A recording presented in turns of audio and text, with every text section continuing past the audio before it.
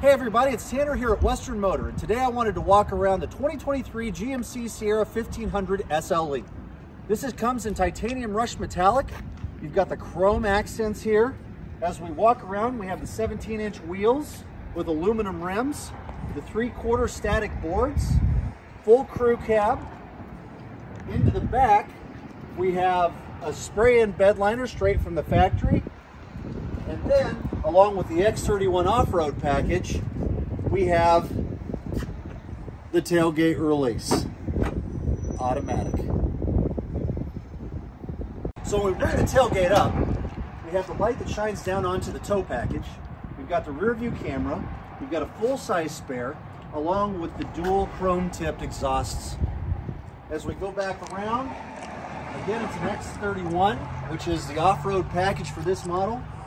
We've got the passive entry, which operates on both the driver and passenger side doors, and then we've got your blind spot mirrors here in the rear view mirror. So this particular Sierra does come equipped with a 5.3-liter V8 engine along with a 10-speed automatic transmission. So let's take a look inside, shall we? As we open up, the first thing that you'll notice is we've got the full crew here, which means that you can have someone probably up to 6'7", I don't know, maybe even 6'8", sitting back here comfortably with me driving, and I'm 6'5". One of the biggest differences, though, in the newer models is the removal of the storage compartment. The storage compartment previously went from about here to here, and what GM has done is they've removed that to provide you with a little bit more storage in the back. So if you do have your seats up, you can put a dog back there, or luggage. On top of that, you've got your all-weather mats. You've got 2 vents back here, along with 2 USB cords and a 12-volt. Let's take a look at the real show, though, up front. So as we get behind the driver's seat, let's take a look at the different control options we've got available. Here on the door, we have lock and unlock. We have our mirror controls here. We've got our window lock, and then we've got our 4 window controls from the master here. Here we have the parking brake. We have our tow mode along with your 4-wheel drive, so 4 high, 4 low, 2 high, and then auto. We have the exterior dome light along with your infotainment brightness stack. And then finally, we have your lights here. So now that we're behind the wheel, let's take a look at our steering controls. Right here, we have our cruise control, collision avoidance, and a huge upgrade in the SLE trim level, which is the heated steering wheel. We have our voice controls here. We have the phone hang up, and then right here is where we control our infotainment stack. Now, one of the other big upgrades in the SLE and really all of the 1500 Sierras is the digital outlay. So you've got the digital info stack up here, along with a much larger screen than we've had in the past. We also, over here, we've got our windshield wipers, along with our wash, along with the blinker.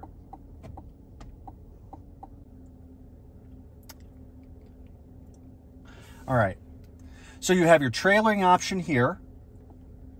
Go through here. Obviously, this allows you to manage the phones, connecting your smartphones, whichever it is.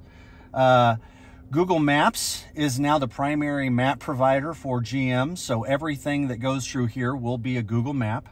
And then, of course, with audio options, as you're used to, we now have AM, FM, Sirius XM, and Bluetooth capabilities. You can also use, if you've saved music or anything else on a USB, you can plug that in and play it right here. There's 2 options to get back to the home screen. You can either press right there, or there's a static option to go right here. On and off is right here, your mute button, and then, of course, your volume is here. Now we have lane keeping assist, your auto start stop option, which is like in most Sierras, it is cancelable. You can drop your tailgate. You've got your hazards. Your stability control is right here. And then your descent assistance is right here. Again, you've got your start button right here, which is evident because we started the vehicle. Right here, you can dial in for your trailering modes, heated seats, and then of course the dual, you've got your dual climate control option here. Now, one thing that GM has kept towards is having the climate control stack down here with buttons rather than through the screen. So of course, you've got your auto and then your different placements for your fan right here. You can sync your climate control right here and your defrosts here. On and off, along with your fan speed. And of course, your AC is here along with your circulation preference here. One of the things you might have noticed about this vehicle is that it doesn't have a console that goes all the way over the transmission tunnel. In fact, you've got the open space here along with the seat that can fold up. So you can have a third seat. You have one console here, so some storage right down here can come down to be the seat, and then of course seat belt, which is huge when it comes to safety. As you go down, you do have the 2 cup holders, change holders, you know, whatever you want to put on there.